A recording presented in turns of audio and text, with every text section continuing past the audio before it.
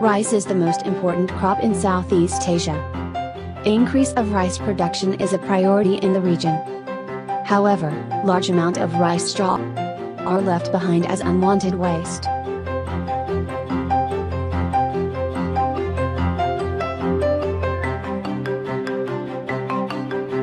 Open burning is the fastest and cheapest way to remove rice straw for next crop rotation.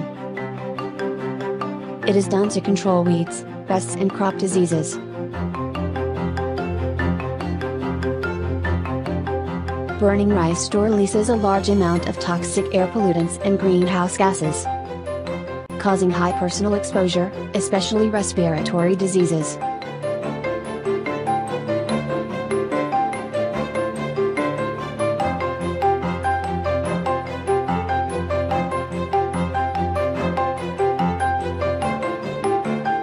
Thus, we had designed a system to convert the excessive paddy straw into bioethanol.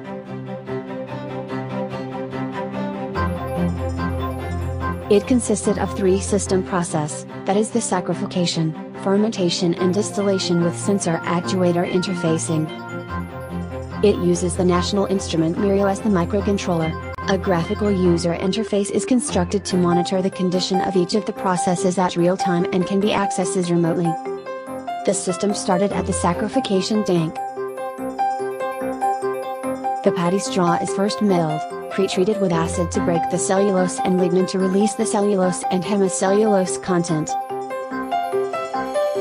Then, hydrolysis occurs, which break down the cellulose into glucose by activity of enzymes. The whole process is called saccharification.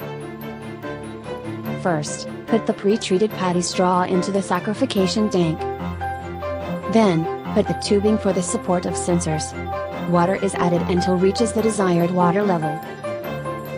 Sensor cap is covered and activated, left for 1 day. Bubbles is observed to be formed at the broth solution. The second system lies inside the fermentation tank. By the addition of yeast, the glucose released in the first tank would be consumed and then release ethanol and carbon dioxide.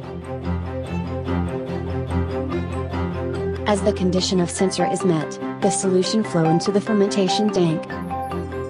The valve will close when it reaches the water level, then yeast would be added. A chamber is built to monitor ethanol content in the tank.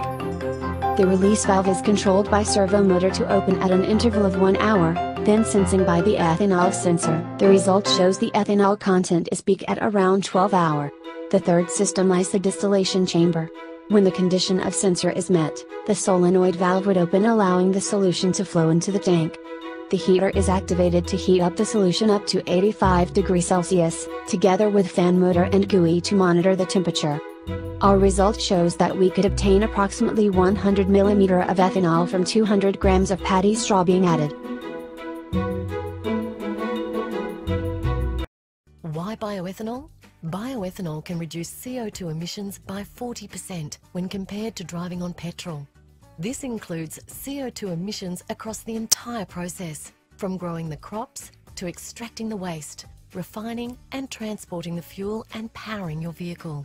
It's what we call well-to-wheel. Here's how it works. Australian ethanol producers currently use the byproducts from food production found on top of the ground instead of beneath it. These materials absorb CO2 as they grow, converting energy from the sun in a sustainable process. As the source of the ethanol comes from waste, we don't have to put as much stress on the environment to produce the fuel. There is even a reduction in tailpipe emissions, and although fuel consumption will be higher, bioethanol delivers better performance for your Commodore. In fact, V8 supercars have already made the switch to ethanol fuel. Australian industries will benefit too, with the whole production process being completed locally. And best of all, you can reduce your environmental impact without compromising on the car that suits you best. Bioethanol, the intelligent fuel of the future.